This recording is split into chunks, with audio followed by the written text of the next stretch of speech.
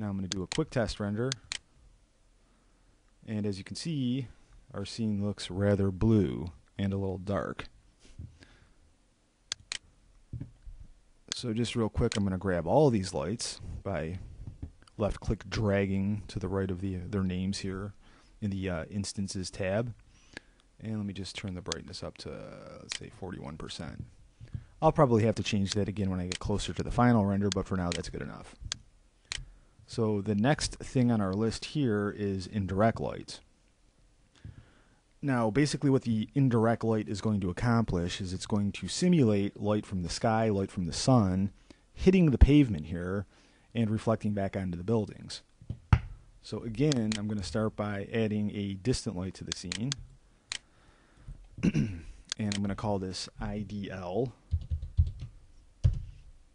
And I'm going to rotate it so it's pointing straight up, 180 degrees about its x-axis. Again, it doesn't matter where these lights go. I'm just doing this for my own personal thing.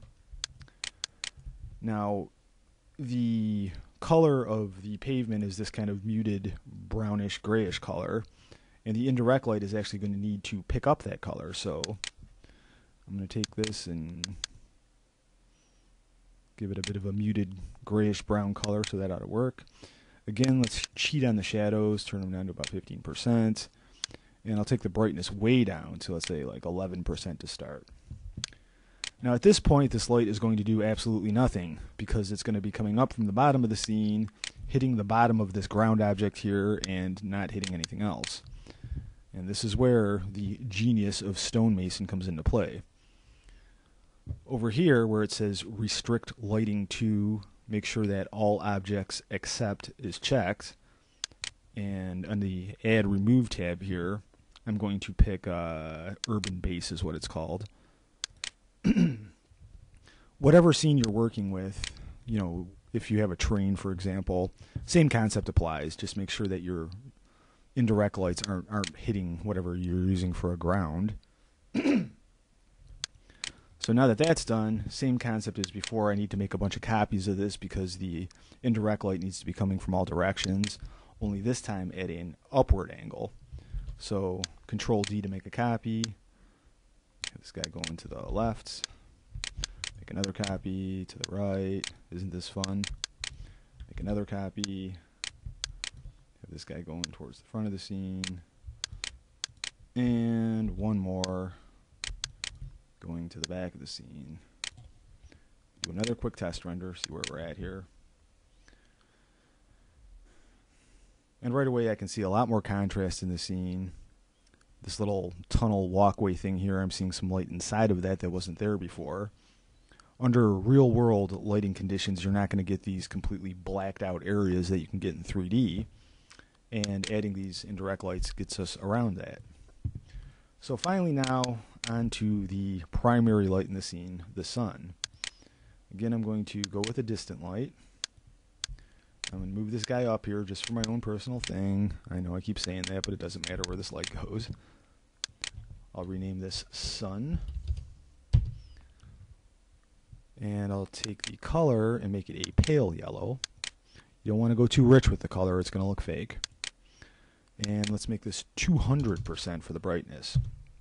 For the moment, I'm going to leave the shadows alone.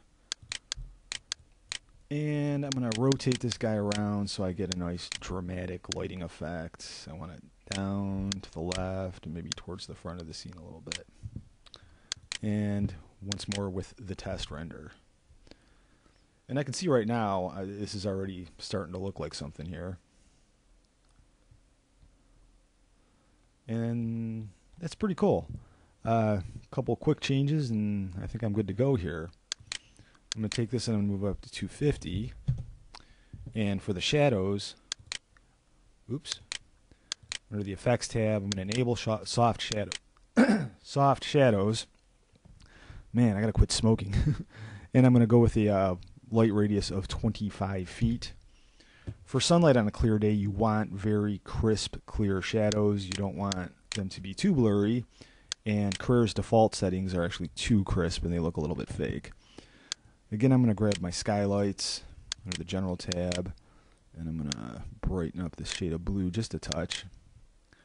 go back to the rendering room, crank up my settings, go with good anti-aliasing, good object accuracy, shadow accuracy. I'll drop down to 1 pixel, and I'll max out the filter sharpness and ray depth.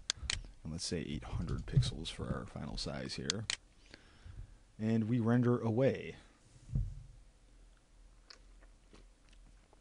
And I don't know if you can see this from here, but I'm getting a lot of nice shadows from the catwalks.